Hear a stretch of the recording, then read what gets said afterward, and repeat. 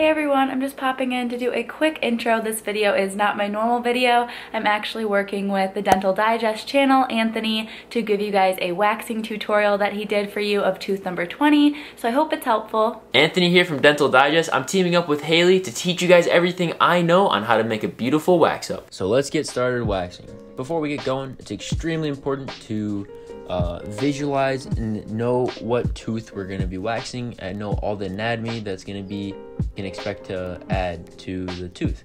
So what I like to do is analyze the opposite arch, and then after that I kind of start to build up a solid base. And when I add the wax, I make sure to add it strategically, adding to where the cusp tips would be. So you can see that right now. It's always important to look down the arch form to make sure the tooth that you're waxing is properly fitting in the arch form, and that the cusp tips are in line with the adjacent teeth.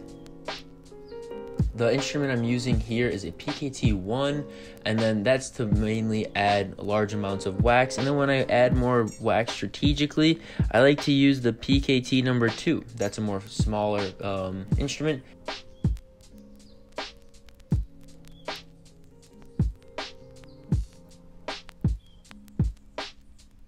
After you add all the wax strategically, it's time to get carving. I almost exclusively use the PKT number 4. I like the curved end. This allows me to adapt it nicely to the tooth and get the correct angles that I like.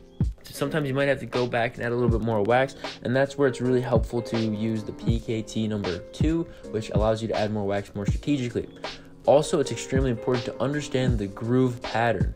In this tooth, number 22, we know it's a Y-shaped groove pattern, so I make sure to include that in the wax hub. One of the first parts that I start carving is the axial walls, buccal and lingual walls, and I make sure, and it's super easy to use that PKT number 4, the curved end, and rest it flat on the tooth, and then use the existing tooth structure to help you create the line, the correct curvature. The next thing I'm going to start to carve is the embrasures, and you can see I use the flat tip of the embrasures. Are important because it's going to give you the overall shape of the tooth, so it's also important to know the outline form of the tooth from an occlusal view. Another huge pro tip that I love to do is to look at the same tooth that you're waxing up but on the opposing arch, and then rest your instrument on whatever angle, whatever part you're starting to wax up on, to get the correct angulation of the instrument. This will help give you a feel for what type of angle the cusp tips are at.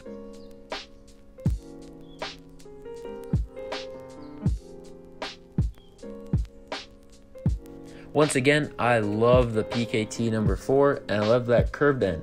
I make sure to, and when you're carving though, when you're carving the occlusal surface, make sure to rest the whole instrument on the internal cusp surface, that triangular ridge, and follow the triangular ridge to give it the correct shape.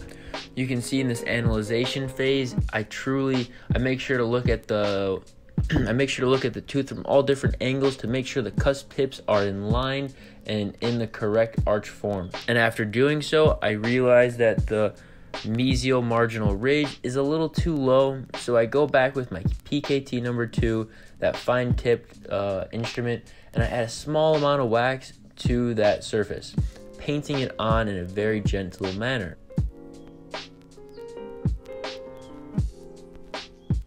And now once I add the wax, I gently carve it away to get it congruent with the rest of the tooth that I have, and then we're good to go.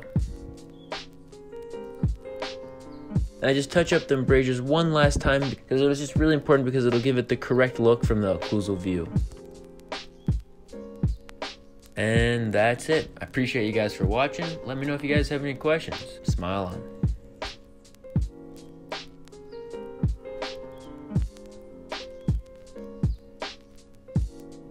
If you guys love dental content, head over to my YouTube channel, Dental Digest, where I talk about everything you need to know about dental products. Alright, that is everything for this video. We'll be back with normal vlogs and everything in upcoming videos, but I know I'm working on trying to learn how to wax 20, so I hope this is helpful for my fellow dental students out there. Be sure to check out Anthony's channel, subscribe, check out his TikTok, show him lots of love for helping us out with this video, and I will see you in my next one.